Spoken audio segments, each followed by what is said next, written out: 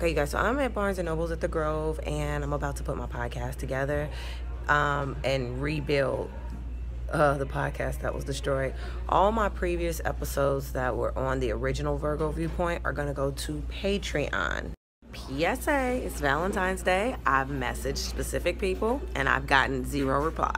So Aarona's focusing on herself today. If anybody feels a way about that or wants to change that, I'm at the Grove at Barnes & Noble, focusing on myself. FYI, I got hotel money, but I ain't got no reply, so it stays in my pocket. Happy Valentine's Day. This morning for Valentine's Day, when I got breakfast at Chick-fil-A, they gave me this lovely carnation, as we know. Now, when I bought my tarot cards, it came with an offer for a free cookie in the cafe with the purchase of... And then this was courtesy of Barnes & Noble. Thank you, Barnes & Noble, for my M&M cookie cake. This was for me on the house at Barnes & Noble because I got a cappuccino. They're gifting ladies with cookies. And I still have my Tres Leches cake from Whole Foods. I'm gonna have to eat it soon because it's melting and it's supposed to stay refrigerated, but I'm so full. Swipe to see why.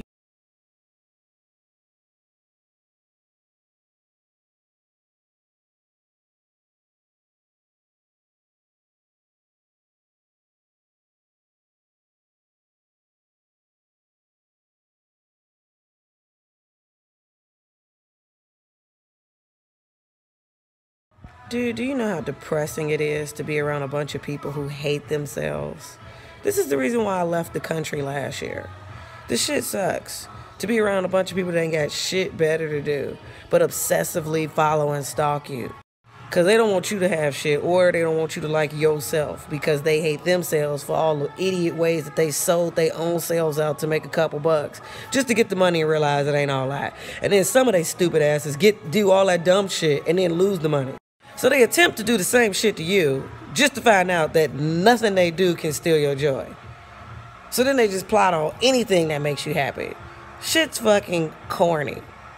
Down to the goddamn sauna at the fucking... Like the levels people are going. I think that's the most annoying part that I face daily. So now I gotta pick different places to go daily, because any place that I go once... I'm gonna put my clothes back on, walk the fuck out, and go to another place. Just cause. Cause it's the reason why I paid more money to extend my membership to have more locations to go to. Because apparently people got used to the ones that I was like literally following me from the goddamn train or all of this other stuff, following me all these other different places. The shit's it's whack.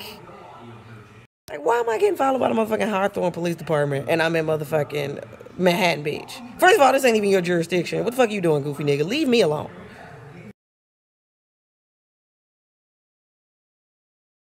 So, I'm treating myself to a breakfast of cheese, grits, eggs, flan, chilaquiles, plantanos, and tater tots.